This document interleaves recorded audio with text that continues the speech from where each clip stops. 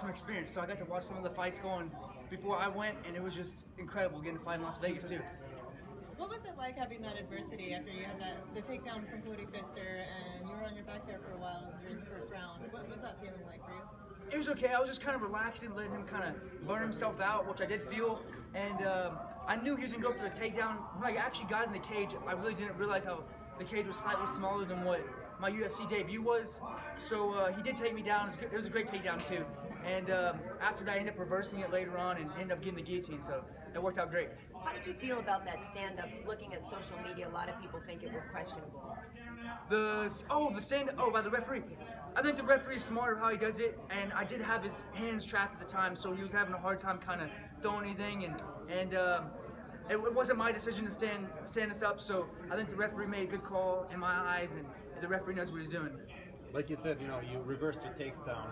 The moment you guys got stood up, you went directly for the takedown. Was that to prove a point, or did you just feel like that was the safest way to keep on going about the fight? Oh, I kind of did that because actually one time in the fight, I was thinking, wow, that was a great takedown that he got, and the cage is slightly small. I was like, you know what, I want to take him down too, and I consider myself a wrestler, and that's what I did. Was that your expectation, though, that he was going to take you down and try to ground you out, or did you think he was going to stand up with you at all in this fight? I figured, well, the things I've heard is that he likes to wrestle, and he's known to be a wrestler, so I kind of expected that, and that's what happened out there, and it worked out great. I ended up getting the guillotine, and that's how it went.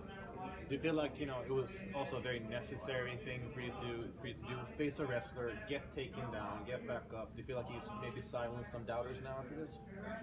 Oh, I don't know about that. Obviously, the more fights is how you prove anything. So not just one fight, how that works out, and sure, I myself am not a Division I wrestler or anything, but I do know how to wrestle, and I think me taking him back down was just part of what I can do, and I'm glad I got to show that. How much do you feel that after that type of fight where you are taken down, that maybe that's something that you're going to go back to the drawing board, really, take a lot of time to train in that area and focus on it? Oh, absolutely, for sure. I definitely will focus on everything. So every single fight I have, I learn from the mistakes I make, and I learn multiple things in this fight, and also the fact that the movement, the kicks, everything. As you can imagine, throwing a kick, your leg is what, maybe 3 feet long, 3.5, possibly 4 feet long. I don't know about 4 feet, but something that'd be a long leg. John Jones' leg. But sure, so that takes up a lot of distance, and when the octagon is slightly smaller than normal, when you throw a kick, you're backed up next to the end of the octagon. So there's always stuff to work on, and creating space and movement, everything. How long do you think you're going to have to prove yourself to people? Doubters that have come up since you've had this explosive rise to popularity. How long do you think you're going to have to, prove yourself as a fighter before people really think you're the real deal? Thank you very much. I think every single fight that you have is always to prove yourself. So even if you're the world champion, the UFC champion of the world, it's still proving yourself. People are coming to beat you or try to beat you. So every single fight you have, every time you step in the octagon, you have to prove yourself. You went for an arm triangle submission earlier, and you didn't get the tap, but you ended up getting the guillotine. How satisfying is it to get a submission victory in the UFC? Oh, it's amazing. So that was my first submission victory in the UFC. I'm thankful that I was able to fight tonight and come out and fight in Las Vegas, and then much less have the submission of the night, or not submission of the night, but have a submission this night. So that was great.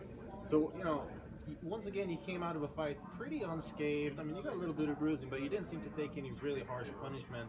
Do you see yourself getting back in there soon, or do you want to take some time off?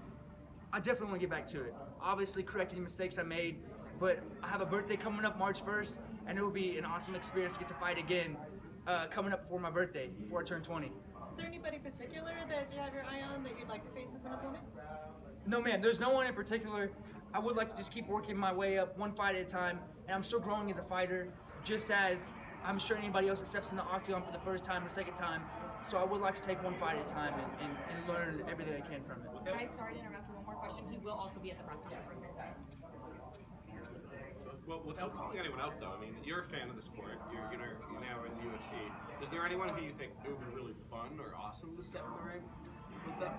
There's no one on my mind. I think any fight I have is going to be fun for me, and it's an awesome experience. So the fight just had was fun. My last fight was fun, and I'm looking forward to my next fight. I'm sure that'll be fun. So whoever the UFC picks for me to fight, I'm gonna train my best and be prepared as the best I can and be ready. Have you started calling Dana White by his first name? He's still Mr. White, always. Thanks, guys.